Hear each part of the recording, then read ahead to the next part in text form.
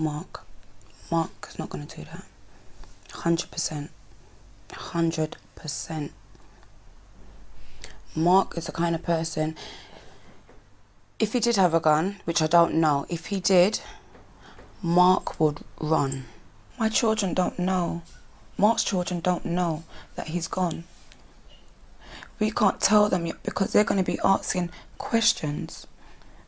We don't have the answers to it. We don't actually know what has actually happened. I suppose that is what is the most brilliant thing for us at the moment, is nobody's actually come forward and told us this is what has taken place, whether we believe what they're saying or whether we don't. There should be somebody here putting my parents' mind at rest about what is actually going on. Like I said, the whole family's devastated.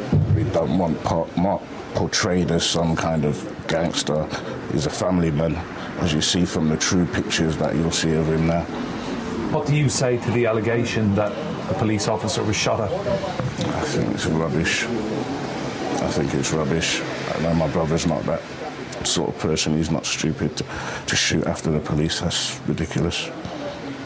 You've seen what happened last night and into the early hours of today. What do you say to anyone who seeks to go and create scenes like that in your brother's name? We're not condoning any kind of actions like that at all to be shown or for this to be taken in my brother's name. I've been listening to a lot of the news today where it seems to be the press who are generally saying that it is linked to my brother. Okay, there was some questions were supposed to have been answered. They weren't answered. Therefore, there was a domino effect from that, which we don't condone at all. I mean, that up until now, they haven't come and helped them and advised them. They haven't met with any family liaison officers at all. And we were absolutely disgusted by that. So we decided that we needed to come to Tottenham Police Station because they may not be aware that a murder had been committed. Because we know that if they were aware of a murder being committed, the process, their legislation, their guidelines says they have to set up and send out an FLO. And because they didn't, we came to the station. We came to the station to have a peaceful demonstration, and it was largely peaceful. And what we explained to the police was that we wanted someone senior from the police service to come and explain to us what was happening. And what did they say to that?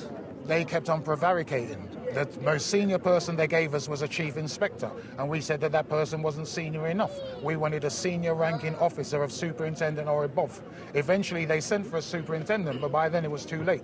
We had told them, don't prevaricate. We wanted to hear what was happening so we could explain to the community what was taking place. You said by then it was too late, but are you suggesting that's why the violence erupted as it did? I'm telling you that had they dealt with us early in the day, we would have removed ourselves. We would have removed ourselves from this area. We would have gone back to Broadwater Farm. I specifically told a chief inspector that we didn't want to be out here when nightfall came. We wanted to take it back to the farm. And I warned him that if he kept on prevaricating and forced us to stay till night time, because we were intent on staying until a senior officer came, then it would have to be on the police head what happened. No matter what people want to say Mark was, when we hear you talk about the army on TV or a death that's happening in Afghanistan, it always says that you're not going to name the person until their parents have been informed. In this case here, their parents are reading about everything in the newspaper. They're seeing it all on the media. Nobody from officialdom has gone to them and said to them, your child was killed on Ferry Lane.